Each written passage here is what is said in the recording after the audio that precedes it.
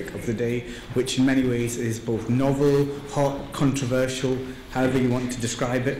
Imran Aziz, I don't know anyone who knows more about this field than Imran, and he's been immersed in it now for 2 to 3 years, and he's doing his thesis on this.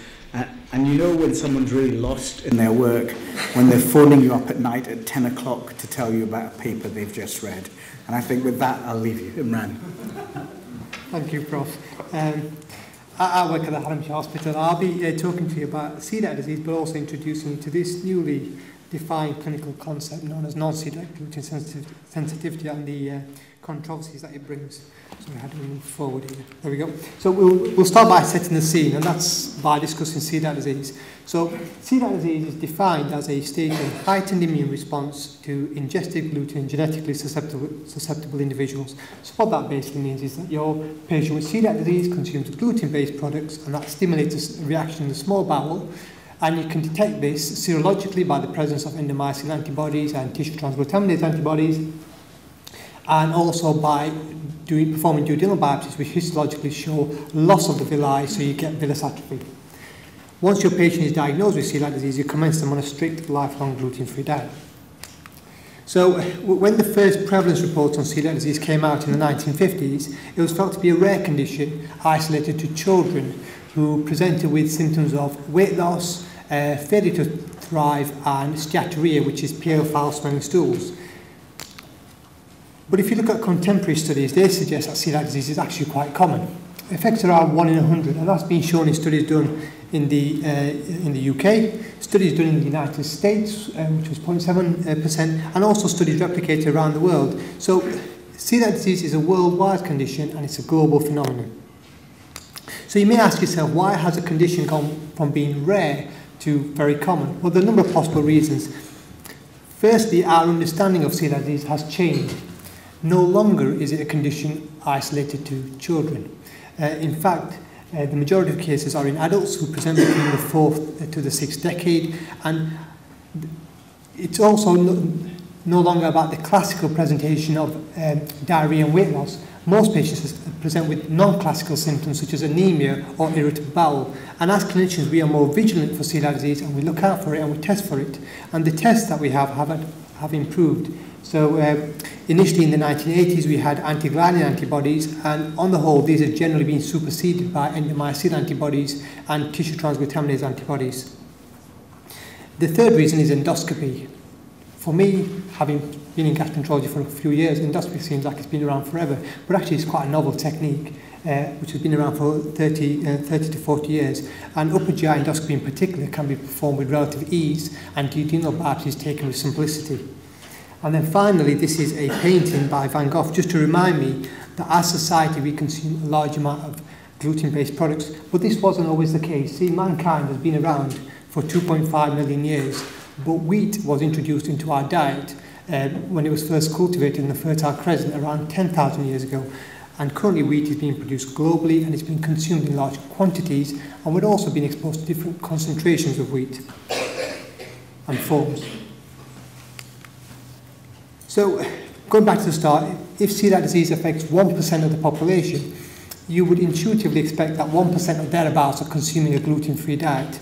But reports, and these are mainly from the media, over the last few years have suggested that a gluten-free diet is now big business, is growing in popularity, because in some quarters gluten is seen as a dietary villain. And the chart on your left shows the rise in gluten-free products over time. And this is just an app which shows that many fast food chains and franchises provide gluten-free products, which certainly wasn't the case a decade ago. But this is all speculative media data.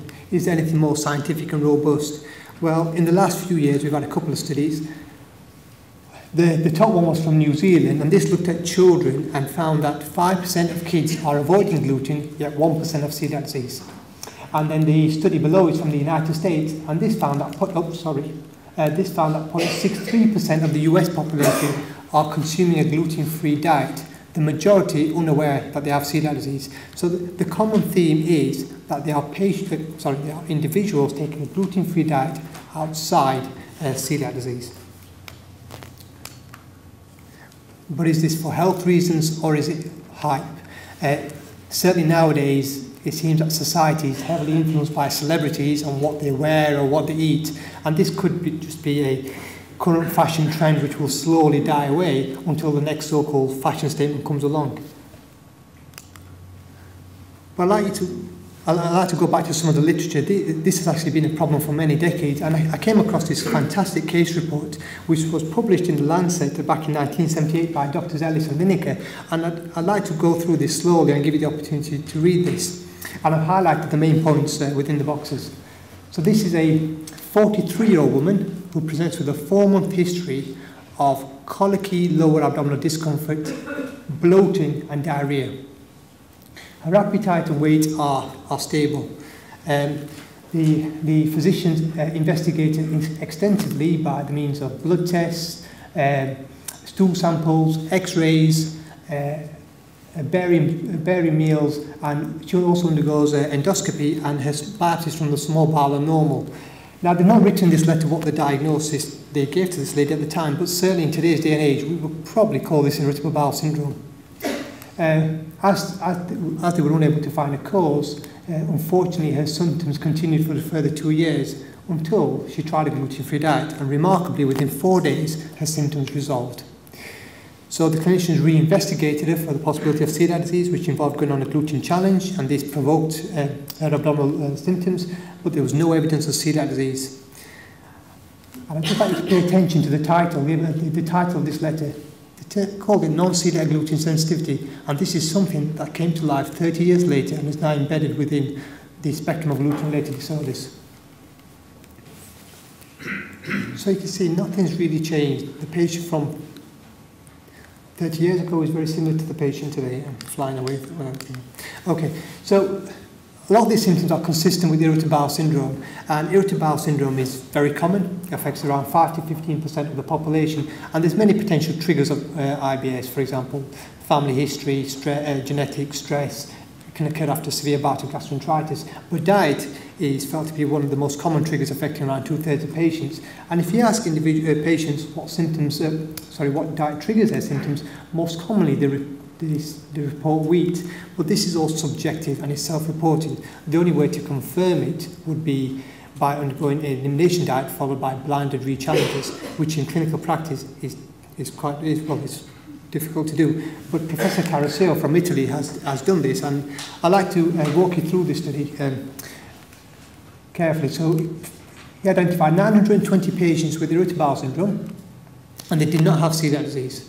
And then they went on a 4-week elimination diet, and the elimination diet included wheat, I'll try to remember this, cow's milk, eggs, tomatoes, and unfortunately chocolates too.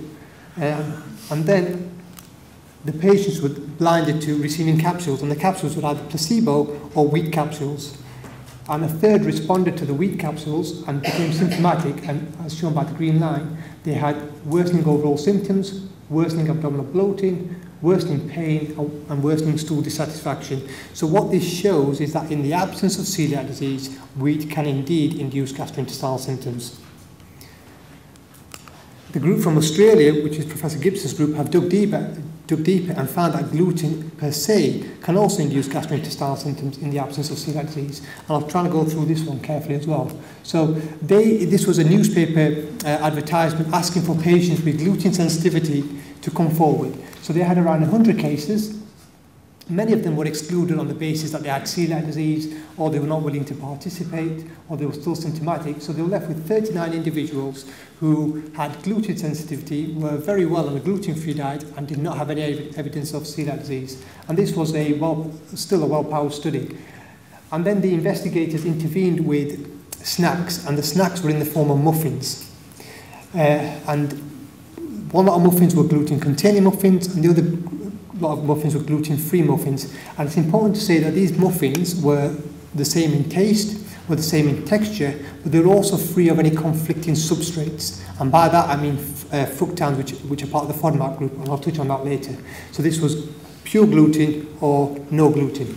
And the participants were blinded, and the group given gluten deteriorated.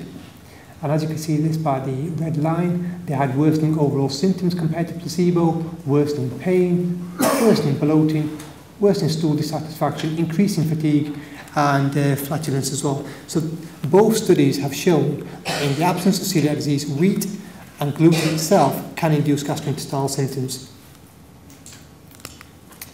Subsequently, this led to a revision of the criteria of gluten-related disorders. Now we have 3 arms. We have celiac disease, which, as I said at the start, is a positive serology and villus atrium duodenal biopsies. We have wheat allergy. I apologise, I've not discussed wheat allergy because this is something predominantly seen in the paediatric cohort, and these are kids who present with urticaria, wheals and angioedema, and you can test for wheat allergy by IgE, wheat serology or skin prick test. And then finally, this third arm, this new arm, called non-celiac gluten sensitivity, which takes you back to that letter written 30 years ago. So what do we know about non-celiac gluten sensitivity compared to celiac disease? Well, the immune response seems to be different.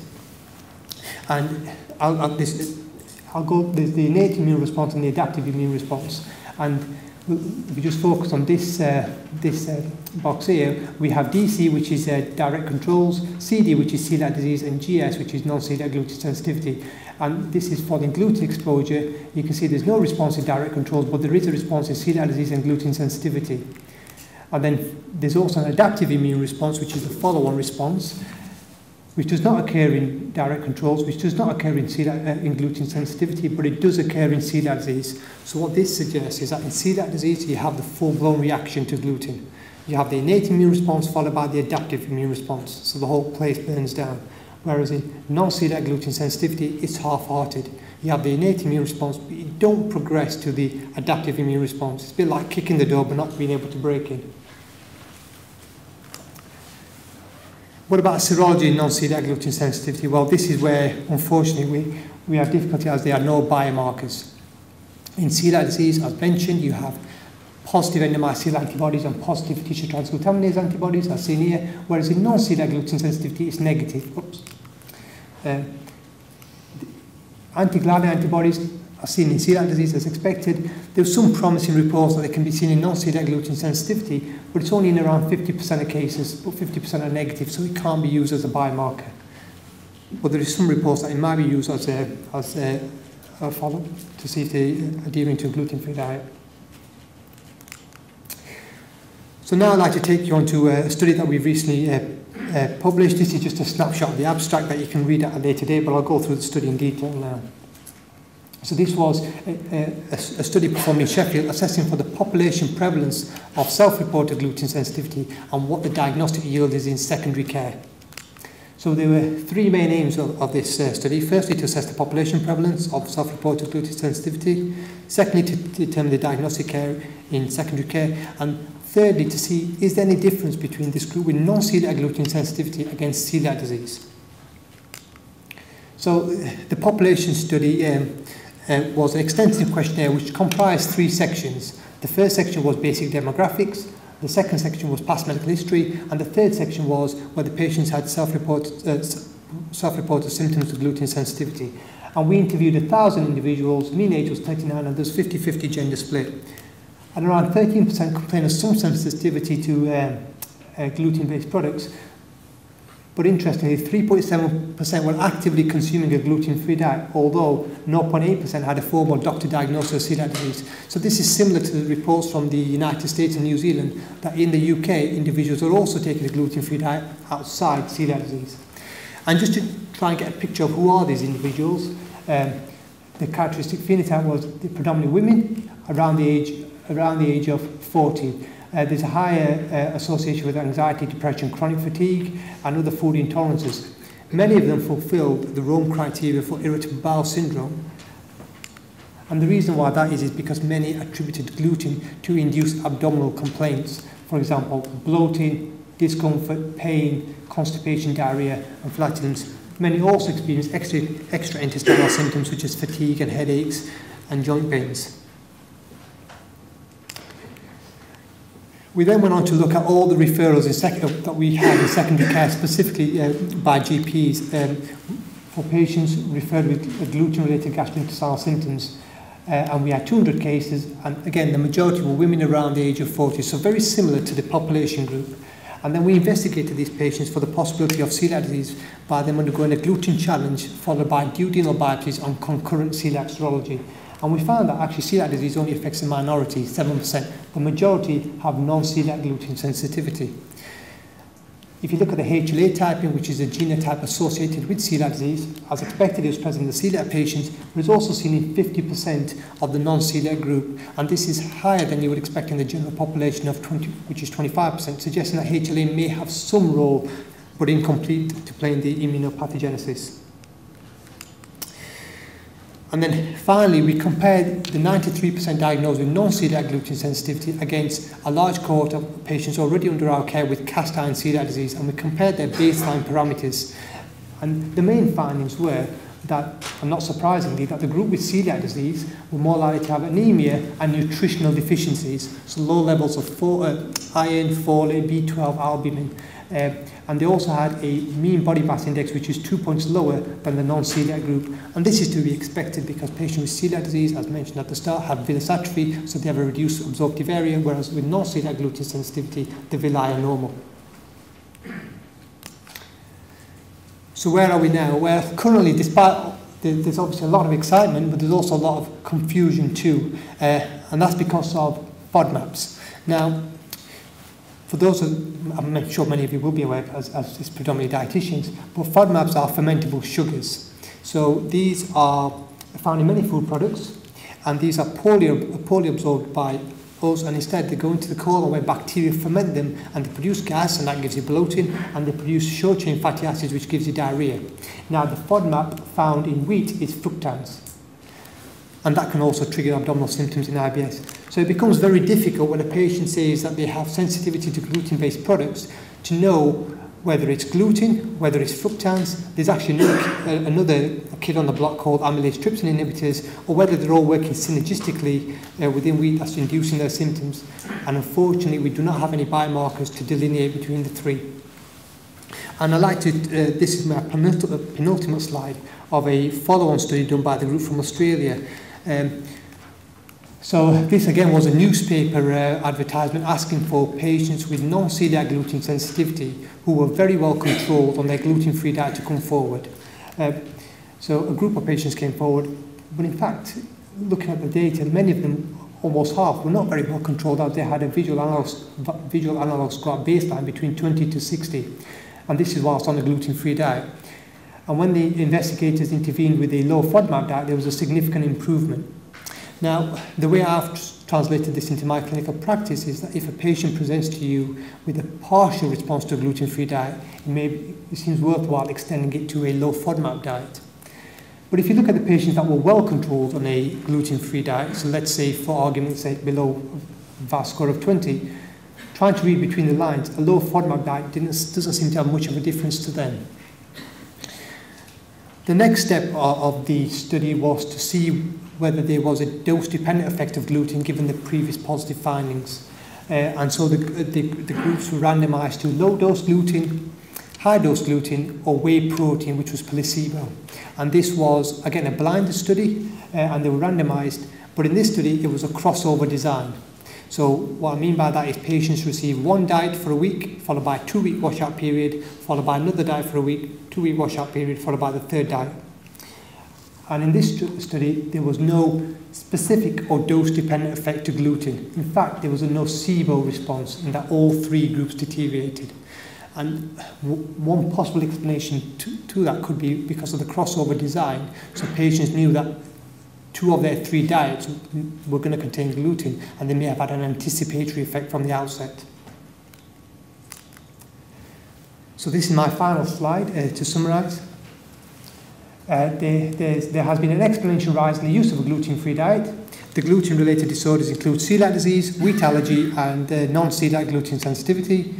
Currently, we reach a diagnosis of non-celiac gluten sensitivity following exclusion of celiac disease and wheat allergy. Patients with non-celiac gluten sensitivity do not seem to have the complications associated with celiac disease at baseline. We don't know about the longitudinal follow-up. Currently, we have no biomarkers to diagnose non-celiac gluten sensitivity, and as a result, it's very difficult in clinical practice to inform a patient whether it's gluten or fructans or something else within wheat that's triggering their symptoms. And there has been some debate, and I do concur with this, that maybe we should be referring to these individuals as having non-celiac wheat sensitivity instead, rather than non-celiac gluten sensitivity. And last but not least, I'd like to thank Celiac UK for giving me this opportunity, but also the University of Sheffield, the Department of Gastroenterology, and the wonderful team that I work with. Thank you.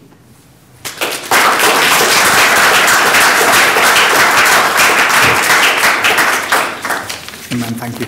Professor Secretary, get a microphone to you. Hi, I enjoyed that very much. The management of irritable bowel syndrome has completely changed since the Melbourne study. Previously, you sent them to a dietitian. No one really knew what to do. I think the dietitians got very fed up because they didn't know what to advise.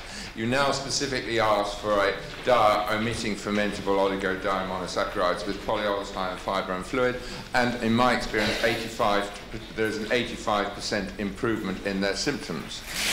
You presented the data, and we now know that 20% of the normal population in Australia is taking a gluten-free diet, and we're moving towards that in the UK. My own view is that what you're describing here is basically irritable bowel syndrome. You're writing a PhD on it, and therefore you must have widespread looking at the references and things like that. Is your conclusion the same as mine, or do you think there really is an organic disease here which is separate? Given the fact that this minor dietary change, well, minor, significant dietary change has made a big difference, and I thought your last slide where the placebo had exactly the same effect as the other things was absolutely fascinating. I'd just be interested in what the final paragraph of your PhD, what's it going to say? I think at this moment in time, as mentioned, there is enough evidence there to say gluten does induce gastrointestinal symptoms in the absence of celiac disease. So this entity of non-celiac gluten sensitive does exist. The question is, when you have a patient with irritable bowel syndrome, identifying whether it's gluten or whether you need to extend to a low FODMAP diet. Now, there has been a recent publication suggesting that a low FODMAP diet is beneficial in irritable bowel syndrome. But it's, from what I understand, a low FODMAP diet is extremely extensive and restrictive for an individual. And it may be, one option would be for individuals to try a gluten-free diet first with IBS. And if it only has a partial benefit, then to extend to a low FODMAP diet. That would be my personal opinion. Professor Joe and then Professor Kennedy. Thanks. I was going to be very controversial because I think you've done a lot of harm by using the term non-celiac gluten sensitive, because I don't think there is any evidence to show that gluten, a prolamine, a protein, actually causes these symptoms.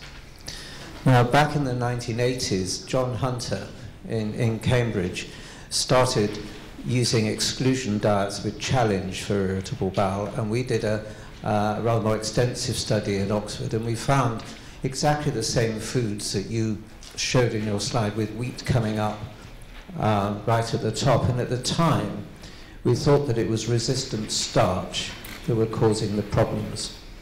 I'm actually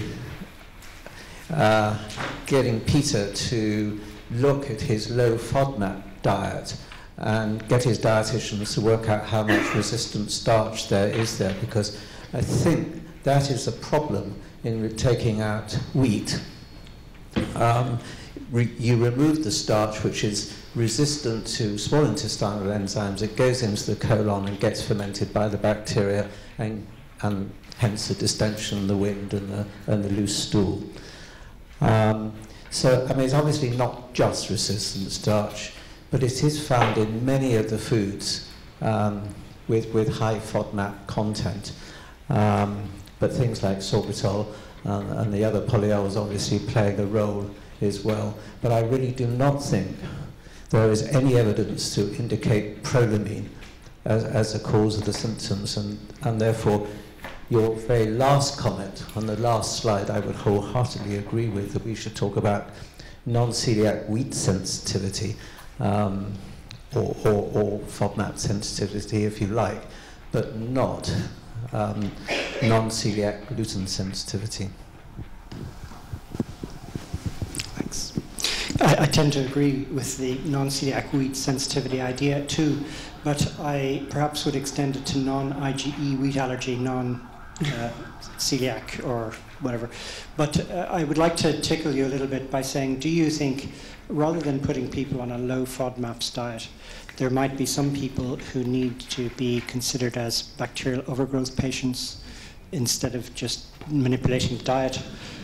Or what do you, have you made a practice of looking for bacterial overgrowth in any of these people? Well, there is actual evidence now, which is from Peter Green's group in New York, that some patients who have, who report sensitivity to wheat and gluten have been diagnosed as having bacterial overgrowth. So that's something that I've now started introducing into my practice. I mean, I think I agree with you. I think it's a controversial area for which we do not have all the answers.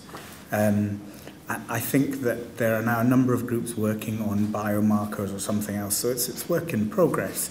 And for me, if I was summarizing it, I would say that for the first time in maybe 2 decades, nutritional therapies are back on the market for gastrointestinal symptoms, because for a long time they have been in the wilderness, and the only person really was John Hunter at that time. And so that might be the message that I would take. If I was writing the last paragraph, Paul, in that thesis, that might be what I'd say, which is nutritional therapies are back, and that might well be the thing that we'd say. So if I could, Imran, thank you so much. If I could draw this to a close.